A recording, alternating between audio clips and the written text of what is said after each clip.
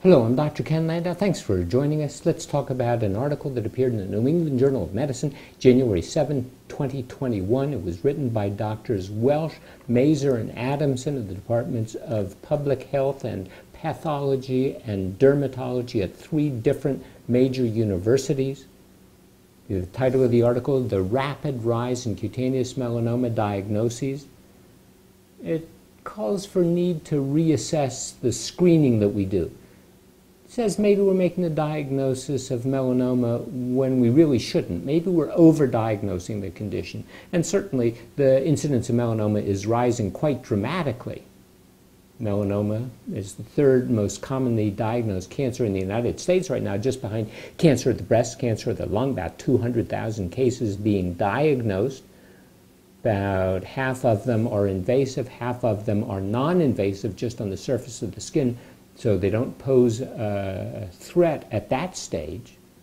The incidence of melanoma has increased by about 6-fold over the period of the past 40 years. That's more than any other cancer. Cancer of the thyroid, it's increased 3-fold. Cancer of the breast, we all talk about, increased by 1.5 times. You can see that the incidence of invasive melanoma started off at somewhere around 8 per 100,000, 1975. Now it's way up there at about 25 per 100,000. On the other hand, the incidence of melanoma in situ basically wasn't diagnosed in 1975. Now it's diagnosed as commonly as invasive melanoma. That should tell you something, that we're making diagnoses of conditions that might be made up.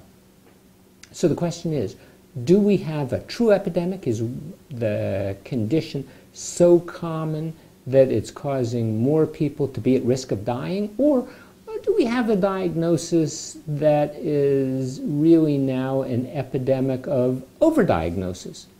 Are we really diagnosing melanoma in people for whom treatment isn't going to cause any benefit? Are we diagnosing people who don't have the same prognosis as we think of with malignant melanoma?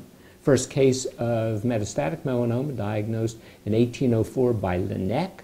He was a French physician, interesting physician. He was the gentleman for whom cirrhosis of the liver was named. He developed a stethoscope. He diagnosed black diffuse tumors, various anatomic locations. But now we know that melanoma can arise from melanocytes. And melanocytes, wherever they are, can cause malignant melanoma, not just on the skin. Yes, that's the most common.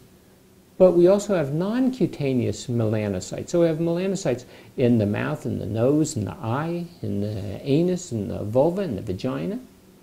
All of those areas can develop malignant melanoma. You can see the incidence of the non-cutaneous melanoma basically hasn't changed substantially. Incidence of cutaneous melanoma increased quite dramatically. Well, what's the difference? Well, the difference is that we can see the skin surface, so visual inspection and routine screening can detect more of the cutaneous melanoma. What's caused melanoma? Well, it seems to be the sun. So if it's the sun, then we ought to have an explosion as we have more people exposed to the sun. Actually, the first link of sun and melanoma was from Lancaster in England, where melanoma was diagnosed in Europeans who migrated to Australia. Subsequent studies either supported or rejected the hypothesis, so it's a little controversial. But you have to realize that ultraviolet irradiation is almost universal. Everybody's going to be exposed to a significant amount of ultraviolet radiation, even if it's just to your face if you go outside. You might have a long sleeve shirt, long pants on, you might work in the sun, you might go spend time at the beach. Well, in spite of the fact that ultraviolet radiation is almost universal, melanoma, in comparison, is relatively rare, and death from melanoma is even more uncommon. So the association of ultraviolet light and melanoma comes from case control studies. Those aren't very good. They're subject to what we call recall bias. So you diagnose somebody as melanoma, say, hey, did you spend any time in the sun? Yeah. Okay, so that's an association, supposedly. Well, the true incidence of melanoma from sun exposure is thought to be maybe increased by about 30%. From chronic sun exposure, on the other hand, doesn't seem to be changed. So if you work outside and you're outside all day long, it doesn't seem that you're at higher risk for melanoma. On the other hand, intermittent sun exposure seems to increase the risk by about 60%.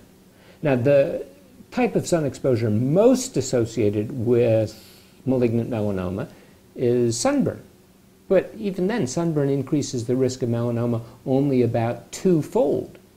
Now, we've excoriated tanning beds, and we say that they're extraordinarily bad. On the other hand, every use versus never use of tanning beds increases the risk of melanoma by about 20%. Frequent use of tanning beds increases it by about 40%. First use of a tanning bed before you're age 35 compared to after age 35 increases it by about 60%. So the association of melanoma with ultraviolet radiation isn't particularly strong. At most, it's about a doubling. And on an epidemiologic basis, a doubling isn't all that impressive. But the incidence of melanoma has increased by about sixfold. Now you can see that if basically we have the entire world, everybody goes and gets sun exposure, and they get sunburn, you can see that you only doubled the incidence of melanoma. On the other hand, the blue line at the top shows the observed incidence considerably greater. So it seems that even if you accept the fact that sunburns cause melanoma, at least in certain subfraction of the population, that doesn't explain anywhere near the rise in melanoma at the present time. Well, you have to look at the association. You have to look at the risk factors. And the magnitude of the risk and the change in the proportion of the population exposed to whatever the risk is, that seems to make a difference. So no matter how strong the risk factor is, if you're not exposed to it, theoretically you shouldn't get the disease. Well, consider cigarette smoking. Basically, those people who develop lung cancer, chances are going to be cigarette smokers. Now, you can get lung cancer if you're a non-smoker, but the overwhelming majority of people with the disease are cigarette smokers. And cigarette smoking increases the risk of lung cancer by about 20-fold. So the incidence of lung cancer would be relatively stable if the incidence of cigarette smoking stays stable in the population. If there were no tobacco in the general population, at the present time, well, after several decades, the incidence of lung cancer would go down. On the other hand, if there was no smoking, and now everyone started smoking, the increase would be about 20-fold. So we have a natural experiment, because smoking was basically non-existent at the start of the 20th century. It peaked at about 50% of the population in the mid-1950s. So the incidence of lung cancer, 50% of the population with a 20% increase in risk. So that's a 10% or tenfold increase in the risk. So that's quite substantial. And we know, again, less smoking is going to decrease the risk. So if we translate that now into skin and skin cancer and melanoma, we know that with more screening examinations, if we have a decreased clinical threshold to biopsy the lesion, and we couple that with a decrease in the pathologist's threshold for making the diagnosis of melanoma, we have everything it takes to make an epidemic. And now we have a situation where the percent of fee-for-service Medicare beneficiaries having at least one skin biopsy has increased quite dramatically from 2001 to 2017. So if we look at people who are over age 65, you can see the annual incidence of Medicare beneficiaries undergoing at least one skin biopsy has increased quite dramatically. And you see that the incidence of melanoma has risen as well. Now we have another experiment, and the other experiment is a review of skin biopsies, 40 skin biopsies, that were performed 20 years ago. And we have 9 dermatopathologists who are going to read those slides. Many of them read the original slide. So we have diagnosis 20 years ago, and now we have the diagnosis now. And at the present time, it seems that many of the same lesions that were interpreted as benign 20 years ago are going to be interpreted as melanoma today. Very few of the lesions that were diagnosed as melanoma 20 years ago are going to be diagnosed as non-melanoma at the present time. So if you look at those 40 slides, about 5% were downgraded from melanoma, 25% were upgraded to melanoma. So what's that mean? That means that there's a gray area. It means there's a gray area between the diagnosis of benign moles that are what we call dysplastic. They have some atypical features in them versus actual thin melanomas. That's the gray zone. And if we look at those original 40 slides, about 11 of the cases were diagnosed originally as melanoma. Now 18 of those cases are diagnosed as melanoma. And again, many of the dermatopathologists were the same ones who were making the diagnosis. Some made different diagnoses then and now. And it might surprise you that there's no definitive diagnostic criteria for the pathologic diagnosis of melanoma. It's a subjective condition. So depending on which pathologist looks at the slide, you might get a different answer. And there's a big gray area in between benign and between malignant. So now what we have is we have a situation where a lot of the diagnoses are being made on very thin lesions, small lesions. And unfortunately, there isn't enough to make a good diagnosis. So we have a combination of subjective criteria, we have asymmetric incentives for the pathologist. If you make the wrong diagnosis, if you diagnose the lesion as benign when the person had melanoma and the melanoma spreads and kills the individual, you're going to get sued. On the other hand, if you say something is melanoma when it really isn't, then you're not going to be penalized for overdiagnosing the condition. And on top of that, we have all these small, ambiguous lesions.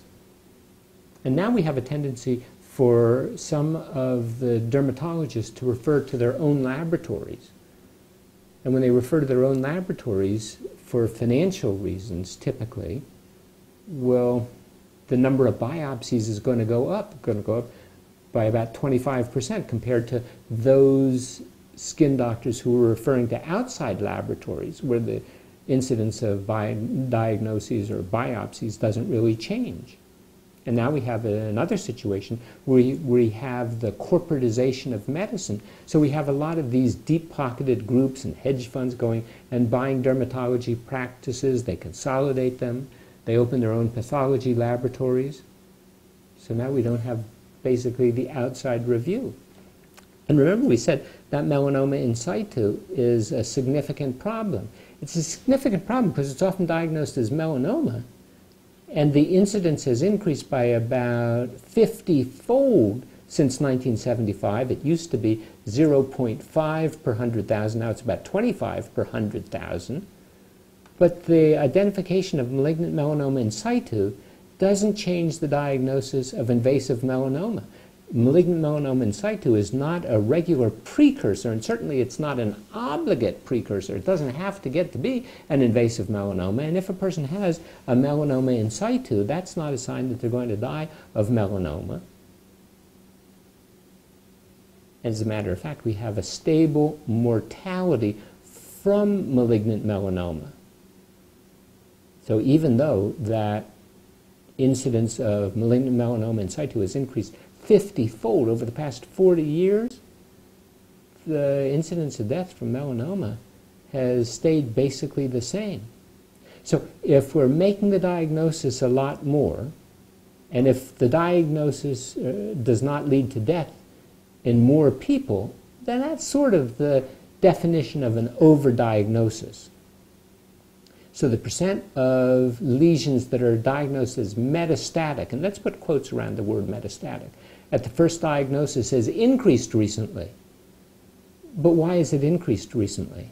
It's increased because now we do all sorts of tests that we didn't do many years ago. We do the PET scans and the CAT scans, and we do all these other things that allow us to diagnose small lesions that have theoretically spread that 40 years ago didn't cause any problem and wouldn't cause any problem now, but now all of a sudden we're diagnosing invasive and metastatic melanoma. But you look at the death rate again and you can see the mortality is the same now as it was in 1975. It hasn't changed, in spite of the fact that the incidence of diagnosis has increased quite dramatically. So we have another situation. And the other situation is because the diagnosis is increasing so much, everybody knows somebody who has melanoma. There are all these news stories about melanoma. People talk about melanoma. You see the public service ads, go get your skin screened because you don't want to have melanoma. And as a result, we have anxious people going to see doctors because of these lesions that are pigmented, that are non-specific, nondescript on the surface of the skin. And there's basically no reward for saying, oh, the lesion's okay, don't worry about it. Because remember, if the doctor diagnoses something as benign and it turns out to be malignant, well, then there's a significant penalty, a lawsuit. So as a result, a lot of lesions are biopsied now that really don't need to be. So we have the lower threshold getting people to the doctor's offices and the asymmetric incentives for biopsy and non-biopsy. Sometimes we have the doctor's own laboratory. So all of this is increasing the reason that we do the screening, supposedly, because we can decrease, on paper, the incidence of death.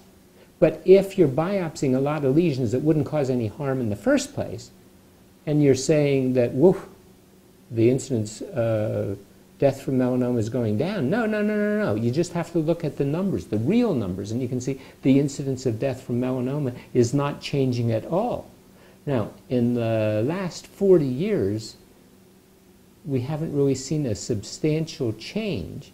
And the reason we haven't seen a substantial change is because more recently, we've had the advent of some very good therapies, some immunologic therapies, biologic therapies for melanoma.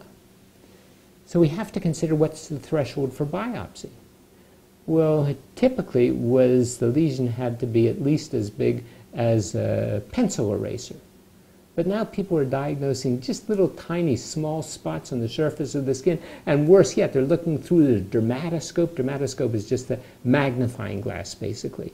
And they're finding all these little irregularities, and they're magnifying them. And they say, oh my goodness, that's atypical. And they're making the case that the lesion needs to be biopsied. And now there's a talk of artificial intelligence diagnosing pigmented skin lesions as melanoma. That's going to lead to a disastrous increase in the incidence of lesions. And what we have to do is we have to get the pathologist to help us out. And we have to consider renaming melanoma in situ, maybe melanotic neoplasm. That would be a good name for it. Maybe that might help reduce the overdiagnosis because people wouldn't be talking about all these melanomas. We did the same thing, by the way, with papillary thyroid cancers. Now we call them thyroid neoplasms. Because remember, the incidence of diagnosis going sky high, incidence mortality staying basically the same. Well, if you're diagnosed as having a melanoma, can't you say that that's just safe, you did it for precaution? Yeah, you can say that, but you have to consider that there might be some harm undergoing some of the testing. So you have a scar, potential for a wound infection, potential for cost. If the cost is out of your pocket or the insurance company's pocket, it's ultimately going to lead to an increase in the rates of the insurance, and then you're going to pay the price. Frequent surveillance, so you go into the doctor's office now twice a year to get checked. You're paranoid about all the other pigmented lesions on the surface of your skin, and people who have legitimate skin lesions can't get in because it's crowded out by people who are worried about their skin. The skin lesions, the pigmented lesions, people feel vulnerable. There's the lack of resilience that some people have. Some people find still that it's more difficult to obtain health insurance, life insurance. And at the present time, the idea is that we should stop the population-wide screening for skin cancer. The United States Preventive Services Task Force says that the current evidence that we have that we're doing benefit really isn't able to balance the evidence of harm. So we don't know whether we're doing good or we're not doing good by all of these skin cancer screenings. Now, the COVID epidemic finally stopped a skin cancer screening episode that the American Academy of Dermatology had launched. It was called the Spot Me campaign. They spent lots of resources to encourage members of the American Academy of Dermatology to hold free skin cancer screening clinics for the public. 2 million people were screened, and the incidence of melanoma, the crude incidence, where the suggestion was that there might be a melanoma just by the doctor looking at the lesion, was more than 1,000 per 100,000. That's a 20-fold increase in the incidence versus the age-adjusted incidence of the disease. So what can you say about skin screening? It's going to make a lot of false diagnoses. It's going to send a lot of people to doctors for a lot of biopsies. And now we have volume practices where they get incentives for more screening. More screening means more patients, more services used. We give out a scary message. So the bottom line is, cancer is, yeah, it's a scary disease, and malignant melanoma fits in right with the scariest of lesions. So we're all sensitized to the idea that any irregularity in a pigmented skin lesion is reason to see a doctor, especially if it's asymmetrical, if it's irregular border or color, or if its diameter is larger than the pencil eraser, or if it seems to be changing or evolving. Those are ideas that should take the person to see the doctor. There's no argument about being safe rather than sorry, but the evidence is quite clear that we're changing the criteria for diagnosis, we're changing the criteria for clinical and pathologic diagnosis. And as a result, we're making a lot of diagnoses that are inappropriate, and combine that with a lot of people who aren't as adequately trained, maybe some of the PAs, some of the other paramedical personnel who are making the diagnoses and then leading off to the biopsies. And that puts us squarely into the realm of overdiagnosis. So if you had diagnosed lesions that won't impact your life, well, they're really better left alone. All you can get is harm from treating them. You don't really get any benefit. So we're on a slippery slope right now. And remember, the United States Services Preventive Task Force, that's the group that advises on what's appropriate medical care or not in the United States. They say there's not enough evidence to support screening for melanoma. But that said, if a lesion's pigmented and suddenly changes, do see a doctor. And remember, the material I just spoke about was basically from an article in the New England Journal of Medicine, January 2021, Dr. Welsh and his group. But it's really what I've been saying for the past several decades. Anyway, thanks for watching. If you enjoyed the show, please tell a friend, consider subscribing so you'll be notified as we post new videos.